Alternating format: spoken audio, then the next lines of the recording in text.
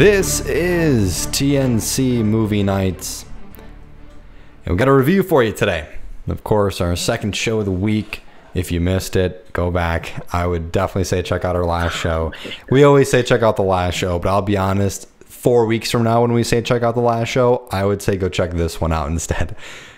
This was our Movies We Hate episode, and we really got into it, had a lot of fun, and we even had to record it twice because the first one, my audio did not want to catch up, and it felt really bad, but it sure made it a little more angry and set the mood for it. We really appreciate all the love you guys gave to the TikToks, Twitter, and Instagram videos as well, so thank you so much for that. But today, as I mentioned, we're reviewing Hubie Halloween, Adam Sandler's new Netflix original film. Alex, I'm going to throw it over to you to kind of start. I'm very curious on what you're thinking with it, because I know for the most part how you feel about general sense of movies, but maybe maybe it'll be different for this one. I don't know. I doubt it though.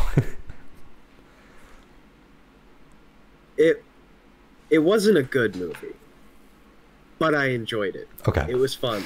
I laughed. I liked it. Parts were stupid. Parts were great. I was rolling my eyes real hard. And no, I wouldn't say this is a great movie. You got to check it out. I would say, I mean, it's on Netflix. Go watch it. It's fun. It's dumb. I found the callbacks and references more charming than grating. So that was kind of fun, seeing Ben Stiller in there as Hal. Seeing the O'Doyle kid, it's kind of funny. You know, goodness. We mentioned, the Sandler verse, but it's kind of fun when they leak into other movies. God, there's another one. There were like another 6. Yeah, there's a good portion of them. And I thought it was interesting. Sandler might have a weird thing with like double V names. Like for Waterboy, it was Vicky Valancourt, and then for this one, it's Violet Valentine. And yeah, there's something happened.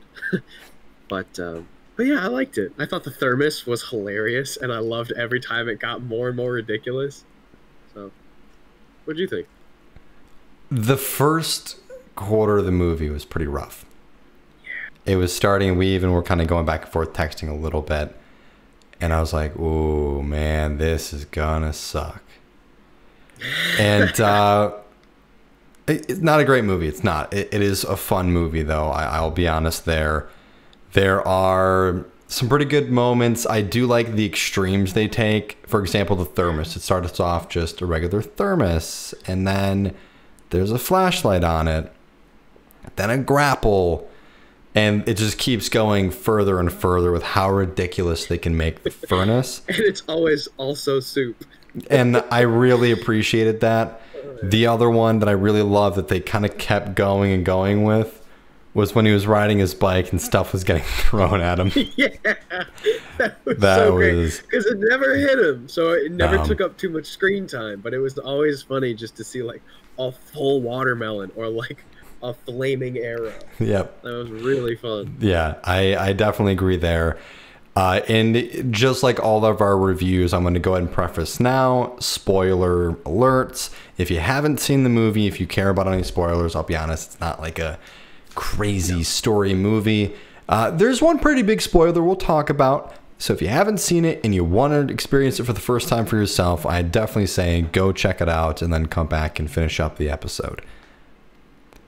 But, all in all, the movie it's a fun time. It knows what it is, and it doesn't take itself seriously at all. And hats off to them for that. It felt nice. It's that key bit of self-awareness that you need with a movie like this. Yeah. It felt nice to kind of have that Billy Madison Waterboy vibe of Adam Sandler back. I really had a difficult time. I think it finally settled in 2/3 the way into the movie. Just that the voice, like that. I don't know. That's actually pretty good. Thanks. But yeah, that got annoying. It was too in the middle of characters he's already done and his normal speaking voice. So it's like, as grating as the Waterboy is to listen to, it's the Waterboy, so you know it. And Adam Sandler, not necessarily golden pipes, but just sounds like a normal person. So to have a little bit of both, it was just like, this is just, something feels off. Yeah, I was just waiting for like the Penguin from Billy Madison. Oh, hello, Mr. Penguin. Like something. That was just the constant voice. And like I said, 2/3 of the way in the movie, roughly, it kind of just sank in finally. So it did take some time. It was really annoying in the beginning. Totally. Yeah, and I don't know, like the first like 20, 30 minutes of the movie kind of sucked. And it kind of just picked up out of nowhere.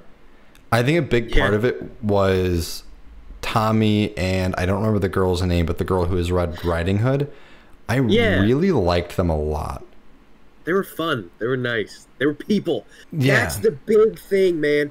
It's so refreshing to watch people act like people. Mm-hmm. And it sounds stupid.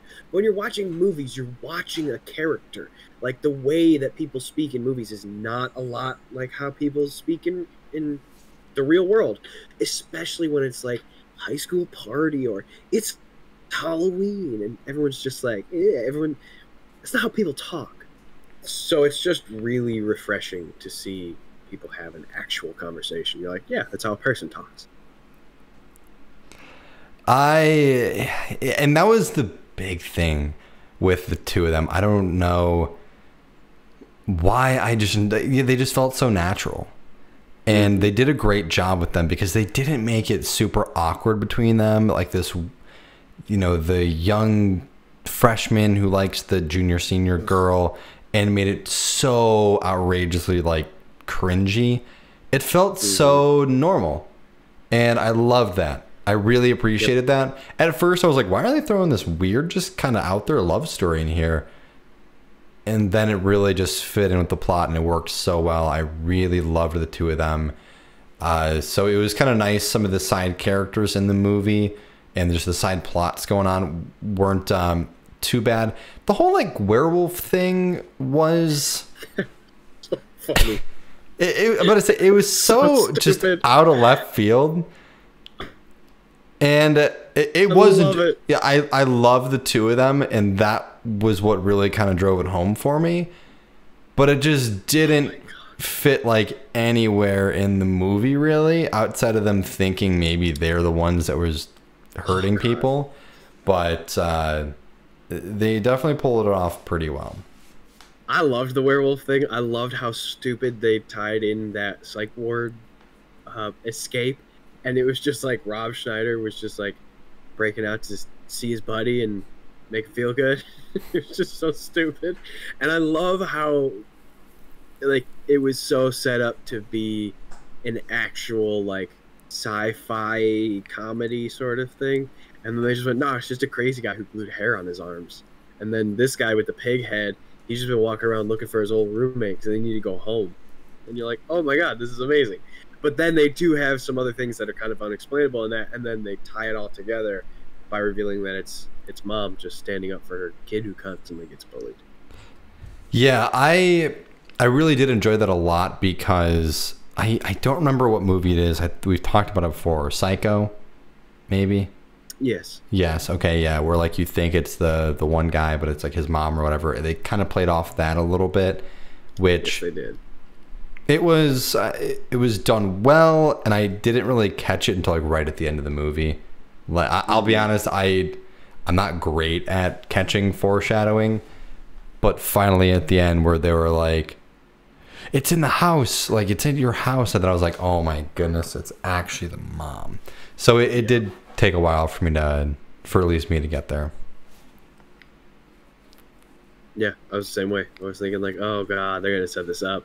And it's just going to be a werewolf, and it's going to be funny, and then maybe the thermos will come in handy, or the toy silver bullet that the dog ate, like he was going to fall in the dog's crap. Some stupid Adam Sandler way to end the movie. Yeah. But then it was just like, no, he's just that crazy guy that has been down at the station for 45 minutes who glued hair on his arm. Yeah, he got that name off of a weird gravestone that he saw on his way into town.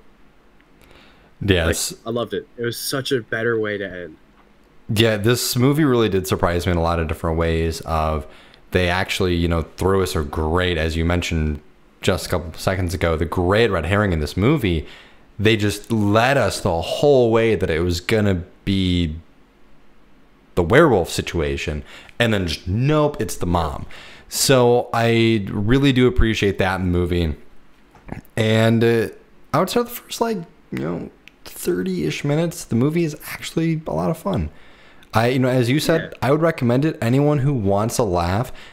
Again, there's going to be some cringy moments. There's some moments as you did, roll your eyes back.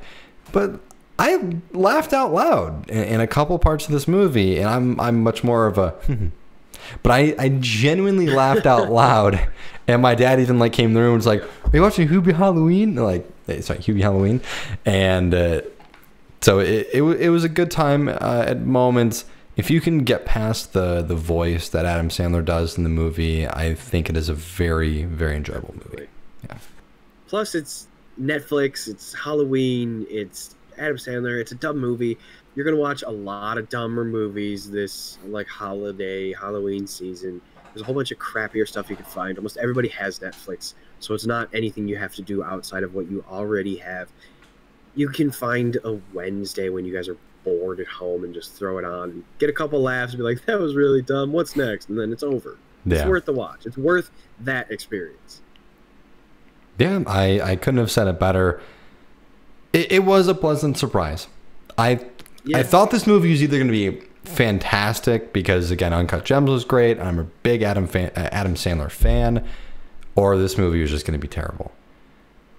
And, you know, I mean, review-wise, it's sitting at like I think 50-60% on Rotten Tomatoes. So it's not like a god-awful movie. Fair. It's a slightly below average rating movie. And, yeah, fair. Understandable. You know, the goofy voice of Adam Sandler does kind of take you out of the movie a little bit. And then, you know, a little bit of just eye-rolly, cringy stuff.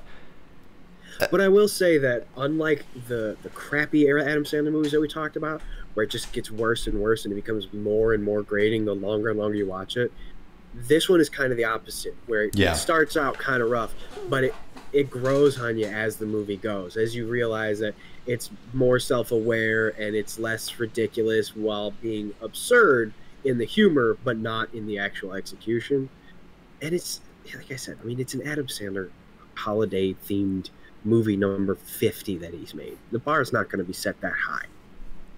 So it's just go watch it. It's fun. Or don't. Doesn't matter. Yeah. We do agree on a lot of points of this, and if anyone out there you want to get a laugh, like we mentioned, check it out. If you got Netflix, you don't have to pay any more for it, so that's nice. Exactly. But yeah, all in all, it sounds like we both relatively enjoyed the movie. It was a fun time. Not a great movie, but it's enjoyable. You're gonna have some laughs with your friends. But that's going to do it for us today. A little bit of shorter of an episode for the review this week, since we really threw it on you for last episode, about an hour. Yikes. So we'll keep this one probably roughly around 20-25 minutes for everyone. We appreciate it so much, all the support we're getting from everyone. It means a lot. This is one of those things we thought, like, hey, let's just talk some movies and maybe someday we'll get lucky and see where it goes. And thanks to all of you. It'll slowly get to go there, and one day maybe it'll take off. But Alex, where can the people find you if they want to know more about us and our other shows? Well, Brandon, the people can find me, you, and us on the Google, on the Facebook, on the Twitter, on the TikTok. If you're watching this now, you're already on the YouTube. Perhaps you brought the Facebook brought you to the YouTube. Either way, you're watching us there, and you can find us there. If you're just listening, all like two of you out there, we're on everywhere that you can find a podcast. Anchor's got the hookup, so Spotify, Apple Podcast, Google Play, and a bunch of other ones that I couldn't even start to list off. But we're everywhere. If you want to see sort of everything put together, thenerdchambers.com is a great place to go. You can find a link to our merch. Those are our faces. That's his face in penguin form. There's a whole bunch of stuff there. Check it out. As Brandon said, this coming up Wednesday, big sale, 20% off. Go get your merch. Yeah, it'll be Wednesday and Thursday. Thank you all so much. Do appreciate that. Super excited. I'm going to finally get some Commander New merch. Hell yeah. That's awesome, man. I was never into Magic, but I'm Same. Never played before. No. But we're going to keep up with this, and maybe we'll get a game going or something. Sounds good. But anyway, I'm Alex. He's Brandon. So long.